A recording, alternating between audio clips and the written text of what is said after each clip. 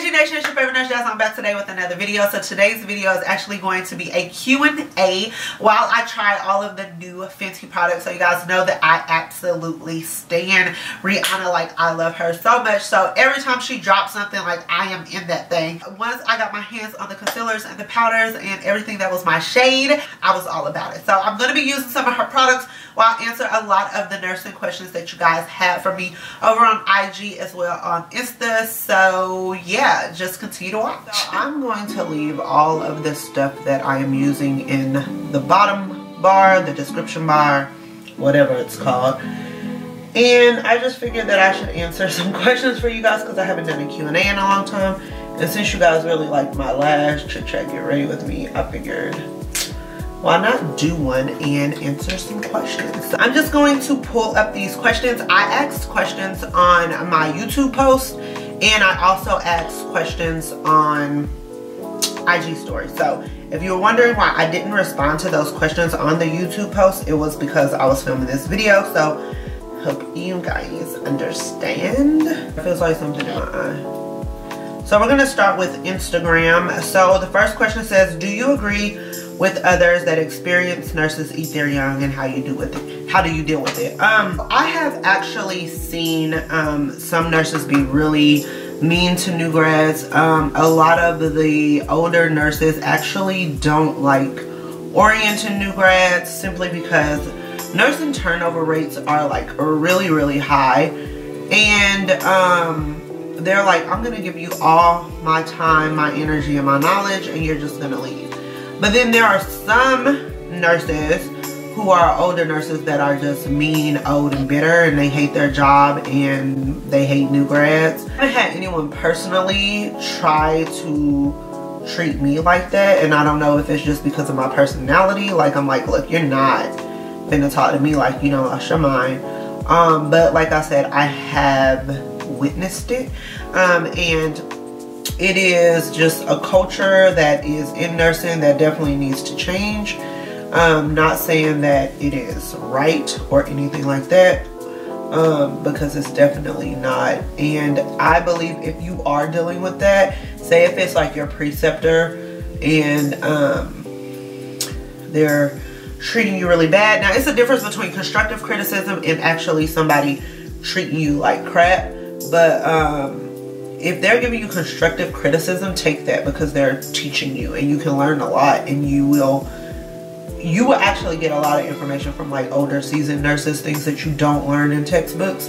But if they're legit treating you like trash, it's something you need to address with them first. And if you feel like you're getting nowhere with them, or if things get worse, I would definitely go to my manager. And if your manager is not dealing with it, I will go above their head. And if you feel like it's not worth it, I wouldn't even just stay at that job, because I wouldn't deal with nobody treating me like crap, and no one else should deal with it either. So that's my 2 cents on that. Have you ever had a med error, and if so, how did you handle it? So I've actually never had a med error. Let me knock on wood. But I have had things like accidental needle sticks, and that actually happened before I became a nurse. You can't even really see this color. And like I said, that happened before I became a nurse, but it really sucked and I was really pissed off about it. But knock on wood, I have never had a medication error. I have caught medications that weren't right, but I've also thought a medication was ordered incorrectly that wasn't. I feel like in that case, if something doesn't look right to you, or if you're not familiar with something, then you definitely should double check. Get someone to come in and double check with you, question it. Yeah, that's definitely what I would do. Now, I have administered a medication, and then like 5 minutes later, the doctor discontinues the med. I'm like, well, look, he already got it, or she already got it. And they're like, it's okay. And I just write like a nurse's note, like administer medication. Doctor came in, seen the patient 5 minutes later. Doctor called in and ordered to discontinue the med, and things like that. But I have never actually given the patient the wrong med or given a patient the wrong dose of medication. I think God. My next question says, do you always speak up when you see a nurse does something wrong? Example, break sterility. Like if it is a sterile field and it's an emergency and somebody drops their hands below or touch something that's accidentally not supposed to be touched, I am not gonna say anything, because at the end of the day, you're trying to save somebody's life. Now, if I see somebody like intentionally doing something to like harm a patient, yes, I'm gonna step up, because if it was my my loved one, or if it was me, I always think about if it was me, because people are so quick to be like, if it was your loved one, how would you feel? No, if it was you, if that was you on the table or in the bed or on the floor, how would you want somebody to treat you? So I always say, if it was me, I wouldn't want anyone to do something that could potentially cause like more harm to me, and then I will say something. But if it is an emergency and we're coding you, I guess I should reinforce, if you're new to watching this, I'm actually an ICU nurse. So if we're coding you and for some odd reason somebody doesn't put sterile gloves on and they just have regular gloves on when trying to put a tegaderm over the central line that the doc just dropped, I'm not gonna be like, oh my God, how could you not have sterile gloves on? Like, I'm not gonna do that. Like, bro, save this person's life. Get the tegaderm on, get the process going, let's go. Like, I'm trying to keep you from dying. I am not worried about if sterile gloves were on your hands while you're trying to cover up somebody's central line. So, I think in that instance, no, I'm not gonna say anything. But if I see somebody like doing something to put a patient in harm, I'm gonna say something. How long did you wait before applying for nursing jobs, and what was it like? I actually applied for well, I didn't apply for it, but I went and talked to the DON of the ICU before I even became a nurse, before I graduated. If you are new to my channel, I know you guys are probably tired of hearing me say this, but I actually started working on the same unit that I did my ICU clinicals at. So yeah, I was trying to make impressions. I was trying to talk to whoever I needed to talk to once I realized that's what I wanted to do, and that's how it was. And yeah, every job after that, I just applied to a job. Whenever I want a job, a new job, I just apply. I don't, you just apply like any other job. Indeed, you can put your resume on Indeed also. This question is, are you thinking of having your own practice in the future, and if so, where? No. At this current time, I am not thinking that I will actually open up a practice. It just is not my goal. Like, my goal is not to have my own like clinic. That's just not. I will tell you guys my future goals as I get closer to the end. But as of right now, no, that is not my goal to have a clinic. So, question says, what to study before entering nursing school? Love your hustle, by the way. So you definitely need to go pre-nursing. So you have to look into a school that offers all the prerequisites that you need for nursing school. You need to find the nursing school that you actually want to go to, or that you plan on applying for, because every nursing school has different requirements. Some schools actually want you to have a ton of classes before you enter, and some schools don't. It just all depends on, like I said, the school that you want to apply to and the area that you are in. If you're gonna go into a BSN program, if you're gonna do ADN, it just all depends on what you're gonna do. But definitely, you know, you're gonna have your typical A&P, micro, psychology, sociology. What else did I take? Math, college algebra, statistics, which I actually didn't have to take statistics until I started my BSN program. Question says, does your school assist in finding preceptors, and how did you find them? They do and they don't. And what I mean by that is they want you to talk to doctors that you work with or get recommendations from people that you work with. I'm new to the area, so I was telling her, like, we have a preceptor coordinator or a clinical coordinator or whatever she calls herself, I don't know. And she's like, you know, if you can find somebody, let me know. If not, let me know. And then she'll give you like all of these options of people who are already in their database, but the whole entire database is not available to you. She sends you the select few that she wants to send you based on where you're located. So my preceptor, I did not find her on my own. They actually helped me find her. And then I emailed her and was like, hey, my name is Jasmine. I'm a student at such and such university, and I need clinical hours. Are you willing to accept students for the spring semester? And then she responded back to me and was like, yes. And that's kind of how it worked. And I already need to find a preceptor for next semester, but I'm like, bro, I'm struggling with this semester. I don't know if I'm gonna make it. But it'll be the same thing, because I don't know anyone here. I don't have any connections. Like, these are people that these people grew up with. And the doctors that I do know, they're all specialty doctors. So I can't follow a specialty until the last semester. So I can't follow like cardiology, a pulmonologist, or like anything like that until my last semester. So I'm like, okay, well then I don't know no doctor. So yeah. And even in the emergency room, because there's a doctor I wanted to follow in ER, like I can't follow him until the last semester either. So yeah, that's kind of how that works. It's a little frustrating, and it's I don't know, it can be a tricky situation, but I'll probably do a whole video dedicated to that. Don't worry. And I'm gonna start using some of this Fenty stuff. First of all, I need to prime my face. But yeah, that's what we're gonna use today. These are the YouTube posts. So this says, do you have any videos on how to get A's in A&P and micro study tips? No, sorry, I do not. Microbiology was super easy for me. I loved micro. So I didn't have any issues with that class. It was super fun. A&P, I feel like it's just all memorization. Like, I don't know. I felt like, I don't know. You just have to learn. Printouts, like blank copies of the body or whatever you're studying, the muscles, the nerves, whichever one you're covering at that time, and just learn those. How are you affording NP school? I took out student loans. I have a video about that as well. And then my hospital also offers tuition reimbursement, but I can only submit it after the semester is over. So yeah, that's kind of how I'm paying for nursing NP school. What are the pros and cons of NP school? Girl, I gotta do a whole video on that, and I'll probably do a video on that after I finished my first year.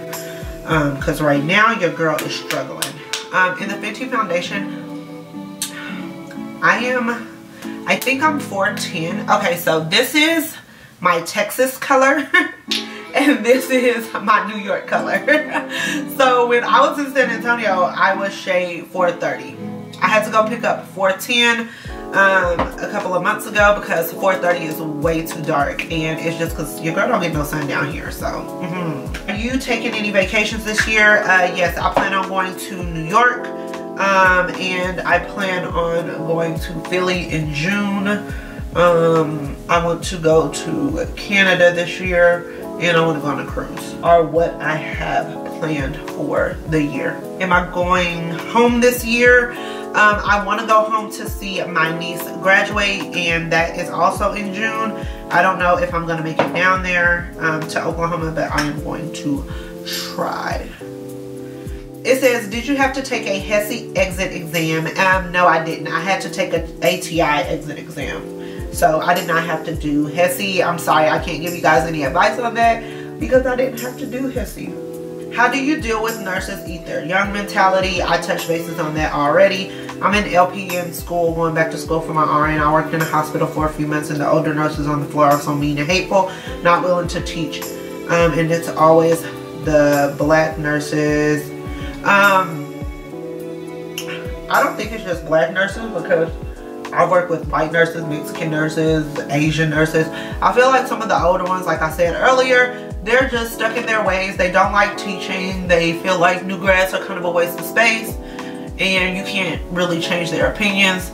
And find somewhere that you love to work and the people that love to teach.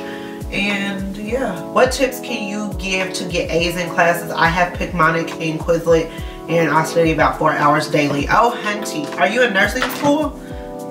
If you're in nursing school, I'm gonna definitely say 4 hours is probably not enough time. And I'm just being real, like, especially if you want A's in nursing school. I was not a straight A student, and I'm not a straight A student in NP school either. I feel like getting all A's is great, but it requires a lot of time, a lot of dedication, and studying 4 hours a day is just not going to be enough. I would say one thing you didn't mention on there is study groups. If you are, I don't care what kind of school you're in, not even just nursing school, but study groups sometimes are like your best friend, because you get somebody else's point of view, somebody else's studying habits, and you guys can like quiz each other, and then it lets you know if you really know the material. I'm not saying that you have to have like a big study group, because no, but like maybe 2 or 3 people definitely would be my suggestion. Is this the right color? Yes, this is 380. And this is the concealer. I didn't want to go super light because that is just not me. I mean, I like light concealer, don't get me wrong, but I didn't want to go like super white. And 410 I feel like is a little too dark to me under eyes, so.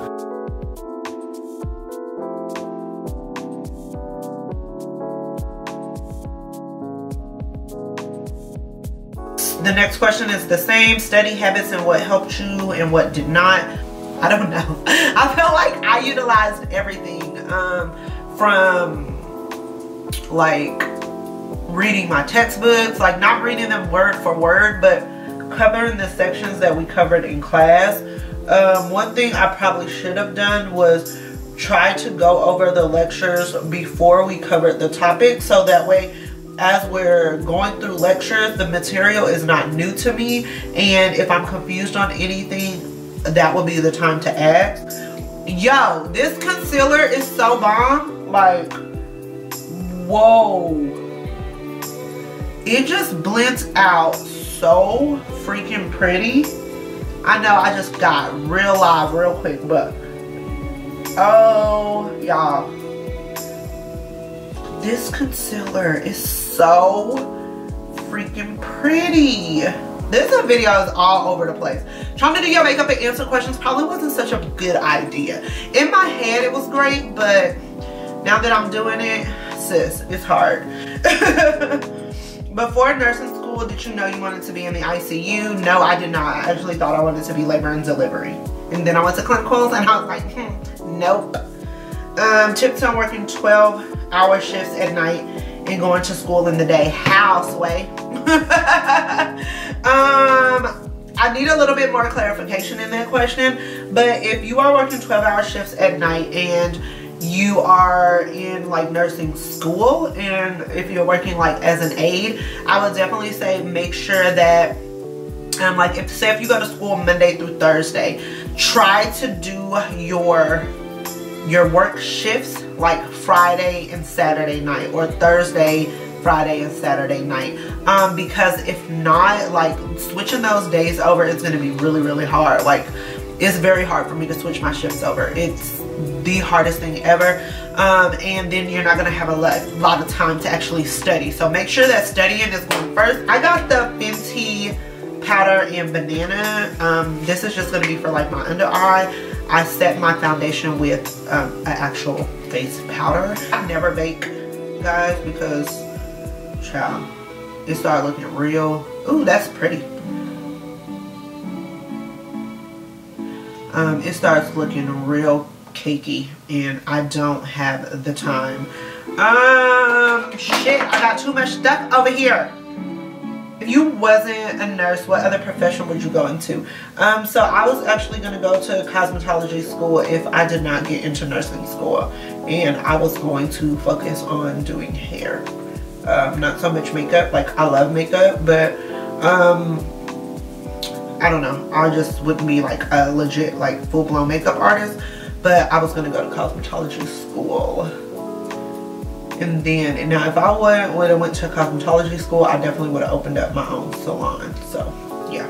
What are your thoughts on the F&P job market saturation? That's funny. Oh my gosh, that's hilarious. So I'm tired of people talking about, okay, let me finish the question before I get into this spiel. What are your thoughts on the F&P job market saturation? Do you worry about not finding a job after graduation, and why don't you like psych nursing? Okay, so as far as F&P saturation, there is no F&P saturation. There is such a high demand for nurse practitioners because a lot of people don't want to be doctors these days, because the cost of being a doctor is like expensive. You could spend anywhere. First of all, this powder makes me want cake. Why does it smell so good? I don't even know what it smells like. It don't smell like cake, but it makes me want cake. It smells really delicious. But anyways, so a lot of people don't want to be doctors because you're spending anywhere between like 300 to 400 grand. 100 grand, let me reiterate that, to become a doctor. And unless you go like a specialty, sometimes that is not worth the debt. In turn, a lot of clinics utilize nurse practitioners and PAs, and that's why there's such a high demand for them, because there are so many people that are living longer, and it's just a really high need for providers, because the providers that we have, there's just not a lot of them, and then you have a lot of people that end up retiring and things like that. So in hindsight, there's not an oversaturation of NPs. The thing is, there is now social media. So where you once were not hearing about people furthering their education to become nurse practitioners, there's just more attention to it now. But there is not an oversaturation, and that's why if you go on like Indeed or you go on Monster and you just look up nurse practitioner jobs, you will see there are tons of them, especially psych nursing, because people don't want to deal with psych, including me. Not necessarily deal with it, but I don't want to specialize in it. Psych requires a lot of patience, and it requires knowledge that these people are not in control. It is just very hard for me to talk to someone about taking better care of themselves, and then they do good, and then they just, since they start feeling better, they stop taking their meds, and then you kind of start back over at point one. And it's just not something that I'm interested in. I usually do very well in psych class. It is just not something that I want to spend. It seems like it would be very draining, and it's not something that I just want to spend the rest of my life caring for every single day. I appreciate those who choose to become psych NPs or do psych nursing. It is just personally not for me. Just like labor and delivery wasn't for me. Like, I just was not about looking at vaginas all day. Not that I don't mind taking care of an L&D patient every once in a while, but I just don't want to do it every single day. So that's kind of my spiel. Is there oversaturation? No. Is there a lot more attention being brought to the profession? Yes. So I don't know. I hear that so much, and I'm like, do you guys really know that it's not? Just like people say there's an oversaturation of nursing, but then every unit you go on is short staffed. So where's the oversaturation? I need to know, because when I'm taking care of 3 patients, I'm trying to figure out where the rest of these nurses are. I just graduated nursing school with my BSN and know that I want to continue on to grad school eventually. I was just curious if you had any struggles getting accepted into an NP program after nursing school. My GPA dropped significantly. I don't think it really has to do with your GPA. I think your GPA plays a role, don't get me wrong, but it has to do more with your references. I actually found out your references is where most people actually get turned down, because sometimes you ask people to write references for you and they will recommend that you actually don't get in, and you can't see your references before they're submitted. So make sure you're getting good references. You do some volunteer work if that is required. And I mean, I wouldn't say go back and repeat a nursing program course to get in. And some schools require the GRE to get in. Make sure you score really great on that if you have to. Study tips, already did that. Have you ever taken 2 science classes at a time? Yes, I have. Not including science courses, do prereqs play a part in nursing courses? Prereqs are like the building blocks. So you learn your basic anatomy and physiology, and you will continue to add on to A and P every single semester. Psychology, sociology, those are building blocks for mental health and psych nursing. So though, like, everything plays a role. So yes, they do. College algebra, I hated it. Do I use it? No. Do I need to know how to add, subtract, multiply, divide? Yes. Lastly, your comparison between nursing in Texas and nursing in New York. I'm actually in upstate New York, so it's small. It's a podunk town. It's not really a teaching hospital, so it's a little less, well, not a little, it's a lot less acuity. This question says speech class anxiety tips, taking 2 to 3 courses in the summer, and did you take an entrance exam for your BSN? So I took the T's. I think everyone, well, I don't want to say everyone.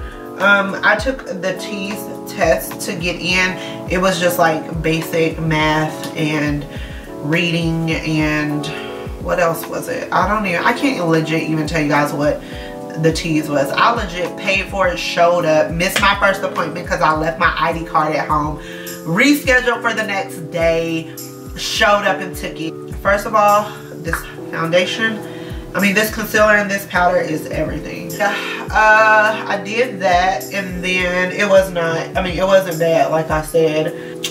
Taking multiple classes during the summer, I've done that. I've stacked a lot of my classes just to try to hurry up and get my prereqs done, because I kept having to redo my prerequisites because I kept moving. And like I said, every school requires something different, so you need to be aware of that. Tips, make sure you are organized. Get your life in order. Right now, my life is in shambles, and it shows. And my organization is actually on point. It's just that, honey, these classes are killing me. Oh, speech class. Girl, I hated speech. I think that was one of your questions. I actually really hated speech classes. As loud and outgoing as I am, I despise people staring at me while I talk. And that was a class that I actually could not do online, and I was mortified. But practice in front of your family and get your like cliff notes down. So like if you're doing a presentation on, I don't know, a book that you read, write down like little notes on a note card if that is acceptable, and don't try to remember things word for word because then you'll stumble, but just make sure you hit all those key points. That was how I got through my speech class, and it was absolutely horrible. Do you miss Oklahoma? I miss my family, and I miss being home because I always feel comfortable at home. Like, home is home. Do I miss living there? No. Do I miss the drama? Hell no. Do I love Oklahoma? Yes. Do I ever want to move back? No. You guys probably think I'm fucking crazy. How do you find a way to be a mother, wife, while in school doing YouTube and be a nurse? More importantly, how do you make time for yourself? I don't make time for myself. My time for myself is doing YouTube. And I actually really enjoy it, and that's why I continue to do it. I make the time by doing what I can do when I can do it, and not feeling bad when I can't do stuff. This is my time to myself. I try to work my work schedule around my school schedule, and it is absolutely tough, and it is absolutely killing me right now. It's been very difficult. I'm only 3 weeks into the semester, and I've already had like 2 breakdowns. Plan on having more children someday? No. Me and my husband talked about it like 3 years ago. So 3 years ago I wanted another baby, and it was because I did not plan on going back for my master's at that time. And if I would have stayed in San Antonio, I probably wouldn't have went back for my MP. I don't know if I've ever told you guys that. But yeah, I was very happy with doing what I was doing when I was in Texas, and then I got here and I was like, hell no, Jasmine can't do this for the rest of her life. I always kind of figured that I couldn't do it forever, but it wasn't really like something I really contemplated until I moved here. Yeah, so I'm back. The Fenty liner is so bomb. So I could not put on my lashes and talk to y'all at the same time. So I'm back with my lashes on, and while they're drying, I guess we'll finish the topic of kids.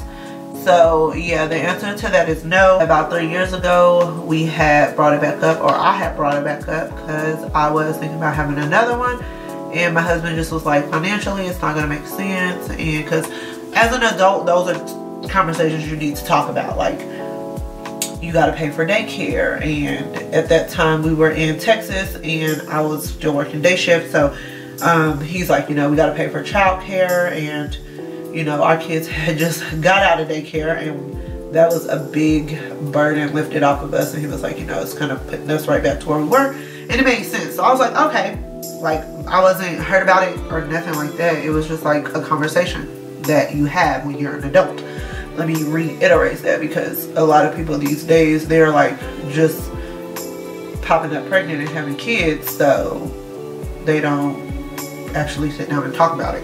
Me and my husband have been together for a very long time. So yeah, I was like, okay. So that was kind of the end of that. And then like a year later, he brought it up. But once something is out of my mind, it is out of my mind. And I was like, nope. Answer to that question is no. We do not plan on having any more children. So yeah, that was it for those questions. And yeah, that's legit. Yesterday I was like about to just say fuck this program and be done with it. I'll go into more details. It's probably more details in that vlog. We're just going to talk about Fenty products now. The foundation is still very drying, but I like it. And I like it because I have oily skin. Concealer, bomb AF. Do you hear me? Over here shook. Fussy, girl, all the lip balms, glow bombs, lip glosses, what is these called? Gloss bomb. This banana powder smells so good, and it set my under eyes beautifully. Let's set this face.